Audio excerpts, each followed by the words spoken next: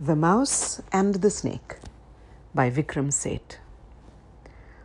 One fine morning, two small mice, much against their friend's advice, visited a room where grain, undisturbed for months had lain. Other mice had entered. None lived to eat and tell, not one. But the two friends, unpoliced, broke in and began to feast, and their laughter fell and rose, till their blood with horror froze.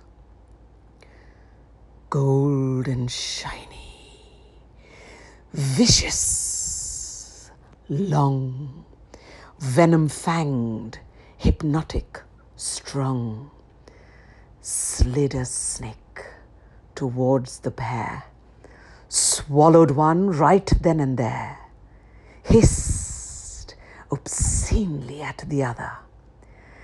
That's the first, and here's another.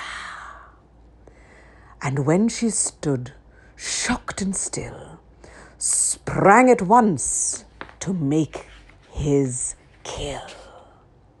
Suddenly the mouse unfroze, glared at him and twitched her nose. Every time he slid or sprang, dripping venom from each fang, out beyond his reach she leapt, till the snake, grown tired, crept to his hole, slid first his head, then his gleaming, overfed trunk in, so that just his tail jutted out to thrash and flail.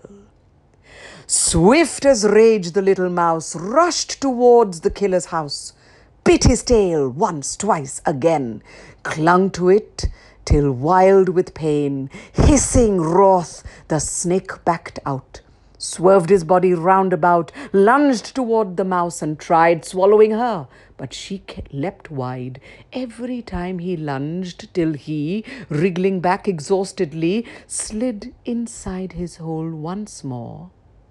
Then, exactly as before, down she clamped with might and main on his tail till mad with pain. Yet again the snake emerged. Thus the battle ebbed and surged, and the mouse fought on and on, till her strength was almost gone, when the snake, without a sound, spat the dead mouse on the ground, and with mangled slither stole unopposed into his hole.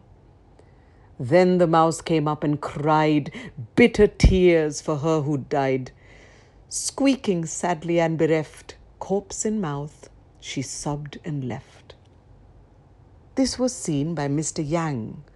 When his friend, the poet Chang, heard the mouse's story later, eager to commemorate her, as he walked back to his house, he composed The Faithful Mouse, where in elegiac meter he extols the snake defeater, and in couplets sad and stoic celebrates her acts heroic, acts that prove that shock and pain, death and grief are not in vain, which fine lines, alive or dead, neither of the mice has read.